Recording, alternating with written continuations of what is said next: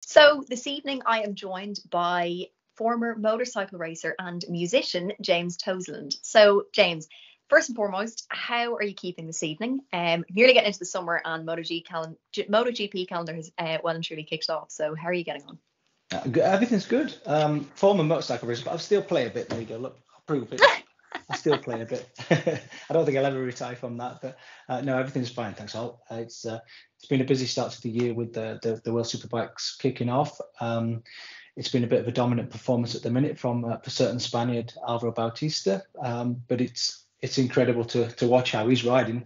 It's just difficult for the fans to get close racing at the minute, but hopefully that'll change. But no, all's good. Everything's going well. So I suppose we'll start off with kind of, getting to know you a little bit better and sort of how you where you came from and your background, I suppose, and how you got into motorcycle racing. I know obviously, when you get interviews, this is probably the first question you'll get asked. But, I suppose for people kind of that might not necessarily know about you, James, where did you come from and where did your love for motorcycle racing come from? I was born in Doncaster, then moved to Sheffield. When my mum and dad split up, we moved into my grandparents' house, and that's where the love of piano playing came from, because my gran was a beautiful piano player, and she taught me to play. And then my mum met a new boyfriend when I was 8, 9 years old, and that's when the motorcycles came into it, because he had a motorcycle on the road. He had a YZF 1000 X up at that time, and I was fascinated by it. And he bought me one for Christmas, a trials bike, TY80, and then we went out together and riding in the forest around Derbyshire and I just absolutely fell in love with motorcycle. I didn't even know what a motorcycle was before I was 9, but as soon as I jumped on one and then rode with Ken, it was just I was just introduced to. I was lucky in life. I've been introduced to two things that I just couldn't stop doing because I adored them so much. And so I was lucky that my gran taught me the piano and Ken taught me the bikes. And since then, to have a whole career at it though has been really fortunate. Yeah, I'm sure it's kind of a surreal moment when you start to kind of think back and kind of, I always wonder that, when people like yourself are sort of interviewed and you're kind of going back upon what you've achieved, and it's kind of like, it must sort of, until, I suppose, I remember reading somewhere, until it's kind of all over, I don't think it actually really hits you, because you nearly feel as if you've like woken up from some sort of dream. Do you know what I mean?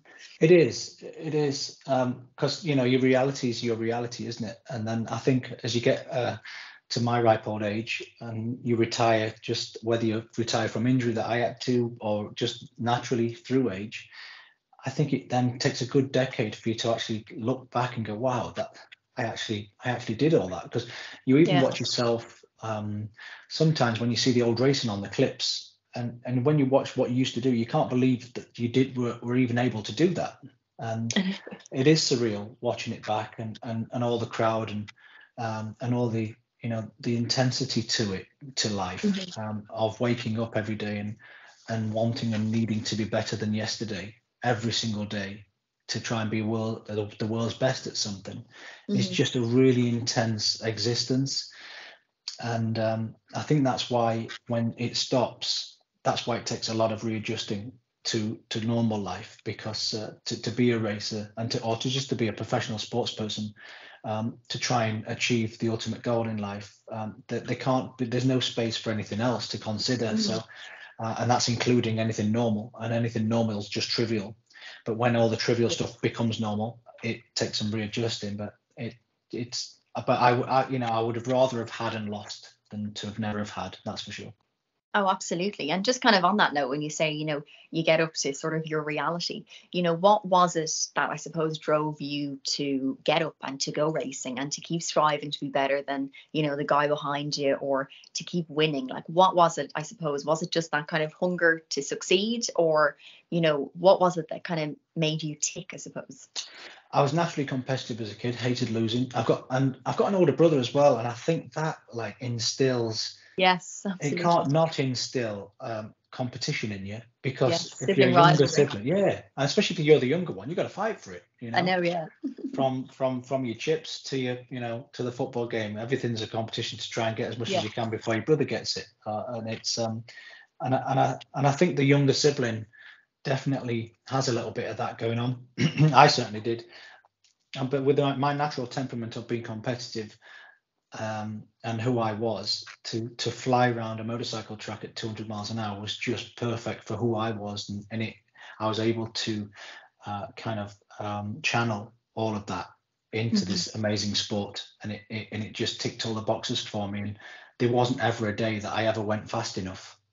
I always wanted to go faster. And motorcycle racing, there isn't, I've done skydiving, I've done bungee jumping, I've seen, you name it, and nothing comes close to it.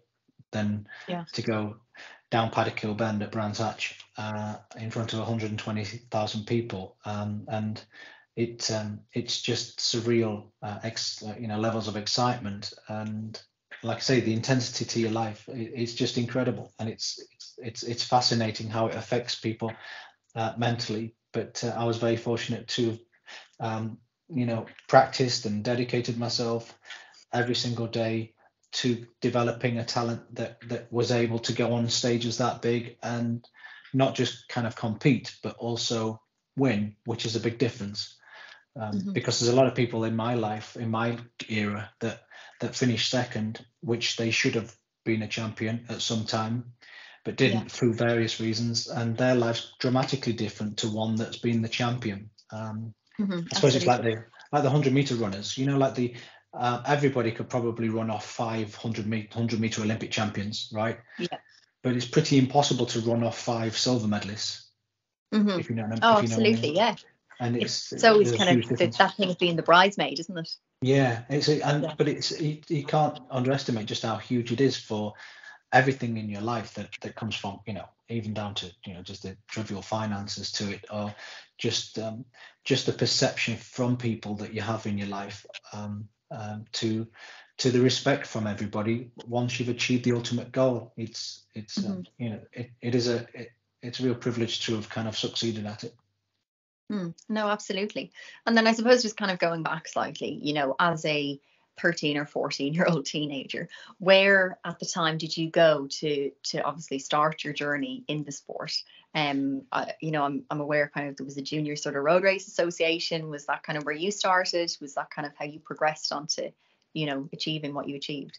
It was, yeah. Junior Road Racing Association was the first championship that I competed in 1995, and it was great. Myself, James Ellison, Steve Brogan, John Woodcock, Ross Connolly. There was a lot of good names. Mark Heckles, a lot of good names that did very, very well. Professional racers from that 1 or 2 years of the Junior Road Racing Association. So, and it was great. I didn't know, but it was a great year to compete at that time in that period, to then move on progressively to super teens the year after, and then on to CB 500s. But it was a really good platform.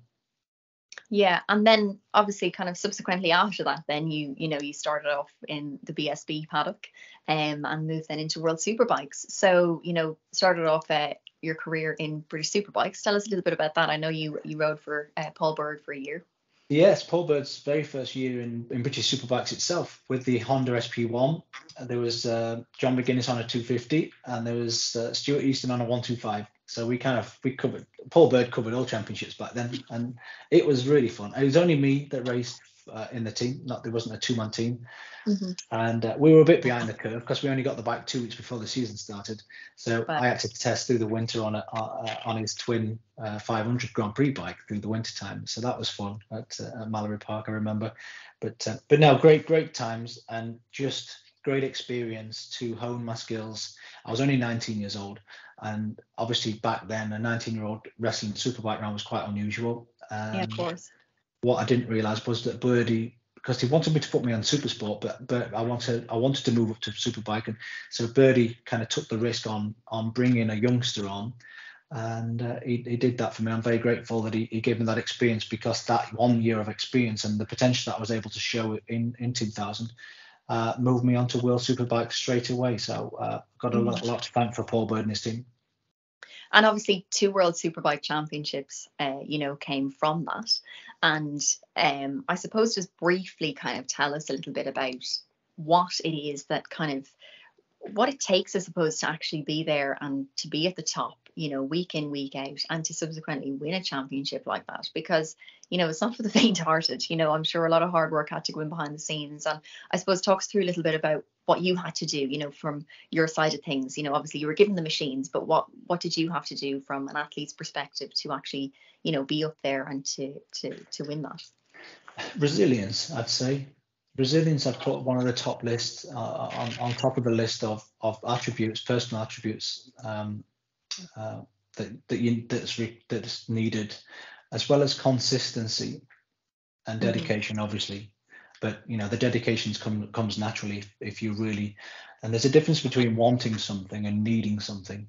I needed to be successful, and I needed to win. That was the intensity to it. So the dedication wasn't ever a problem, because I just adored my job, and I adored racing motorcycles.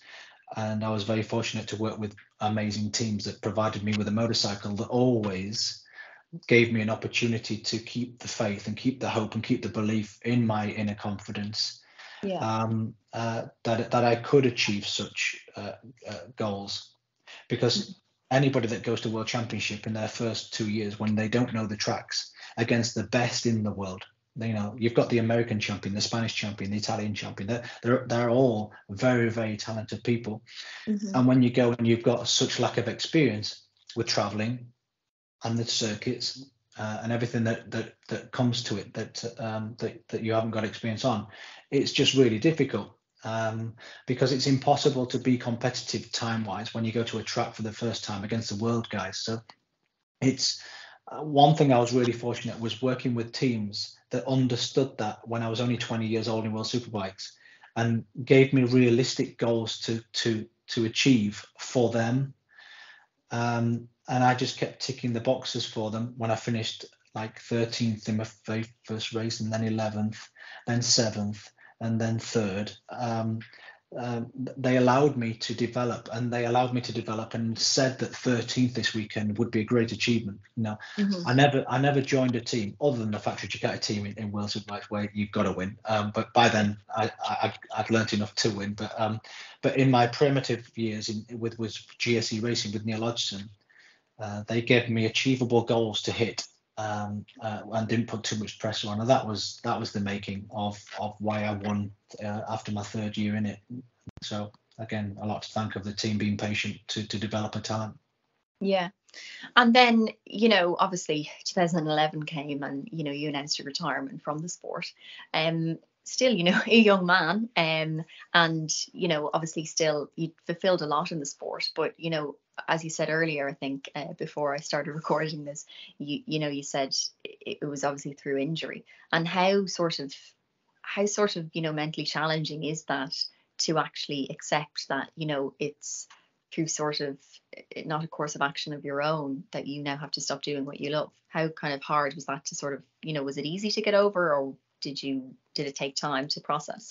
No, horrible. It was a really horrible, confusing period of who you are. It's just self-identity, because you've dedicated yourself and you've become somebody, especially in the public eye as well, because you're the guy that excuse me, you're the guy that rides and you're the racer.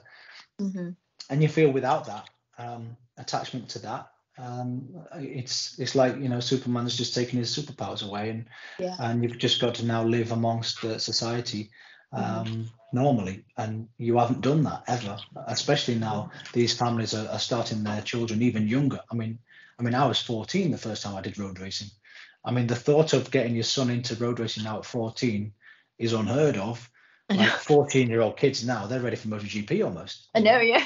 Yeah, because they've started at 5. So if I feel that in my era, I mean, it must be even worse now, because that's all kids have ever known is riding a motorcycle. So absolutely. But it's I mine was unexpected with an injury, but if I could kind of compare it to anything, it's like just a bereavement of a loss of a real dear family member that we've all unfortunately experienced, and it takes about 10 years for that to settle in a place where life's okay now without that person or without that career, and life's it's taken a new path, and everything everything passes. Whatever difficulty your life is, if I had one message for getting over stuff, everything will pass Hmm. as long as you're good to yourself. If you go down the drink or drugs or anything else to mask it, it's impossible for you to heal and for your life to move forward in a positive way. You're Hmm. actually making it impossible for your life to move forward in a And positive way. just on that, that's, I suppose, from an athlete's perspective, and from you're involved in the sport at that high performance level.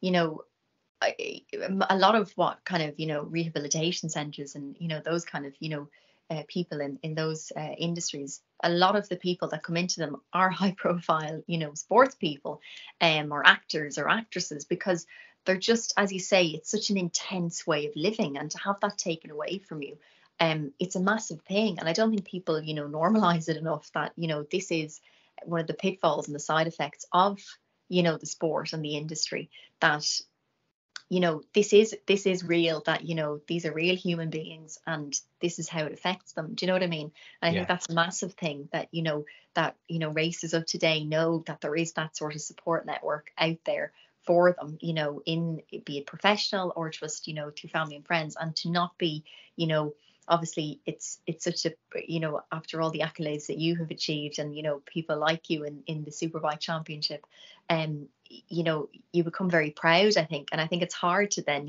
come back to reality and go, Jesus, I'm struggling today, like, do you know what I mean? Because yeah, obviously all you've known is to be that person that's up on the top step of the rostrum, do you know what I mean? And yeah. it's hard to adjust. And I think that's a massive thing, that it's a big message that should be obviously portrayed loud and clear to this younger generation of motorcycle racers, and the current motorcycle racers of 2023, and in the various different championships. Because just from even my point of view, it's so prevalent in the sport, and I think it's one of those things. It's, getting in is easy, but getting out is harder, because either you're trying to get out on your own terms and you're like hesitant as to when's the right time to do it, because, as you say, you're leaving that family member behind. Mhm. um or if if the decision is made for you and it's through injury, then I think they're both equal, really, because it's kind of like you're leaving at some point, and you're leaving in some sort of way, shape or form. So it's Yeah. like, you know what I mean? It's just such a Mhm. big thing, I think, to try and cope with on your own. It is, and if you're lucky to be a professional sportsman, and you dedicate yourself and you stay away from injury, Mm-hmm. you'll do well to have a 15-year career at it. Mm-hmm. And just take into consideration that if you're lucky, you'll live to 80 or 90.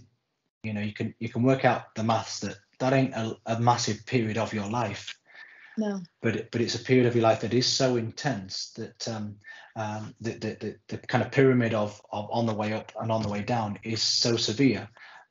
Just to take, for example, somebody that drinks too much coffee, takes too much caffeine, and then they stop, you'll get the shakes and you get a headache quite a lot to wean yourself off caffeine. Mm-hmm. Well, if you times that by 1,000, the endorphins through your brain racing motorcycles around at those speeds, Oh, absolutely. you've got to put it into perspective just how much of a drug for a human being this is. And Mm-hmm. you put then success on the top of that, with standing on the podium, listening to your national anthem, spraying the champagne, and the adulation of thousands of people. You can times that by another 1,000, and it's but there's very little to wean sports people off what they do, because we haven't seen it enough as it's a drug that for if you get injured, or if you lose your career because you're of your age, there needs to be a better system for just having a bit of a softer fall on the other side Yeah, of absolutely. understanding that. Sort of wean you into it, Yes, rather yeah, than a. yeah, because if you've dedicated yourself so much to doing it and getting that good, the chances are you're not very good at much else. Yeah, I know. Well, that's what a lot of racers, and even just sports people in general, would say that. Do you know what I mean? It's kind of like, this is all I know. You know what I Yeah, mean? Because they've given so much thought and just time and effort to this one thing, that yeah, if they're to go and just work in the bank, or, oh sure, just go and get a job as a labourer or whatever, they're like, I don't know. And it's just, and then of course you're doing that as kind of a, this is now your new job, but nothing, as you say, is ever going to come close to what you did, because it's just like that intensity, that pure just thrill. It's, you can't find that from anything else, I don't think. And I think that's the Yeah. challenge, and kind of moving on to what I was going to ask you next, your kind of career now in sort of BT sport, and kind of on the sort of commentary side of things and the presenting side of things, like you're still within the sport, but like, do you still find sometimes you're looking down and you're kind of going, oh God, like, or have you kind of now, have you accepted that, right, my career is over, this is my job, I had a great time, or is there still part of you kind of goes that you nearly have sort of something left unfulfilled perhaps? Yes. But I think to be a professional sportsman, I think you're going to have that curse until your last day. That's the problem, because if we're just not content people. And contentment is the magic potion that I wish we could all have when it all ends. And because the lack of contentment in your natural personality to be the best at something, it's not even in your dictionary, because it can't be, because you can't be content with anything. It has to be better, and you've got to be better, and you've got to be faster, you've got to be stronger, whatever. So it's having contentment in your life is a real is a real joy. But but I'm 42 now and 43 this year, and I'm thankful that just my natural age, I can feel now that I can look back with immense pride and enjoyment, but also look at it and kind of be thankful that I'm actually just included and still amongst this amazing sport, and to add something, because I do the commentating now, and that's a bit of a new thing for the last couple of years, and I feel that I can, if I really commentate with energy and excitement and enthusiasm to the race, I can actually provide some part of the show still with commentary. Yeah, absolutely. You're kind of you're bringing the action to us at home, I guess. Do you know what I mean? And through that, I think you're getting to nearly live it and still get a bit of a thrill, maybe. It is. It's a big responsibility, commentary. When you do just pundit, when you just stand at the side of the presenter and you're just answering questions about the reaction of what you've seen, that it's not as fulfilling as actually providing something that goes alongside the action, which is commentary. Absolutely. So it's much more exciting for sure. Absolutely. And then coming off the bike train and back onto this object that is behind you, obviously music. You just said your grandmother, taught you the piano. It's been a massive part of your life as well. And after racing, or was this while you were still racing, you had your own band? Yeah, but while I was racing for 10 years, I played in a covers band called Crash, and that was great fun. We went to Vegas for the Yamaha launch, the all-new R1, and because obviously with Yamaha, I've got bikes and pianos, so one of the biggest pride things that I was really proud of was in Japan. I rode MotoGP for the first time ever, because the Yamaha music guy gave the Yamaha motorcycle engineer his name of Yamaha for his motorcycles back in the day. We're going back some, and gave him the 3 tuning forks logo, which is slightly different with the bikes and the piano. The tuning forks, they don't hit, because it's a circle, the Yamaha logo. The tuning forks don't hit the outer circle on the bikes compared to the music. There's a few little subtle differences. Okay. And randomly, that's not Yamaha, but the M, the middle of the M of the music, the middle doesn't go the same length as the outer bits of the M. So 2 random facts about, because there wasn't too much connection to it. And the boss of the Yamaha music came to Motegi, the MotoGP, to watch his very first motorcycle race, because I did a performance with the pianos in the factory over there. Right. And that was amazing, because when the Yamaha boss walked into the garage of the Yamaha engineers, they were all like, wow, our big bosses come, who let us even have the name. So that was really something. And obviously the Yamaha connection was really just a special 2 or 3 years. Yeah, no, absolutely. And I suppose just before we finish up, just give us kind of like James Toseland now in 2023. What are you up to? Who are you? And where are you looking to go next? Crikey, that's a big question. I've I got don't know as you do. I've had 7 operations on my wrist, and 6 of them failed. And the last one failed, and it's been quite traumatic recovering from all the operations, and so they had to fuse it on the last one, so it literally fixed. It doesn't bend at all. Right. But there's a surgeon in America, in Texas, that says there's a new procedure now where you can reverse the fuse and put this special cartridge in and can get 50% movement back. Because I've not been able to play the piano that much, which then the band Wow. kind of took a sidestep, especially with COVID and all the rest of it. So Yeah. on the 27th of October, I have a flight. Well, I've got an operation booked, and I'm just building up the courage to do an 8th operation and try and get some movement, which then will put me back behind a piano, which then I'll do a 3rd album hopefully, and then I'll be back on the road with a band, and so that's the big thing this year, of making Oh, a decision amazing. for that.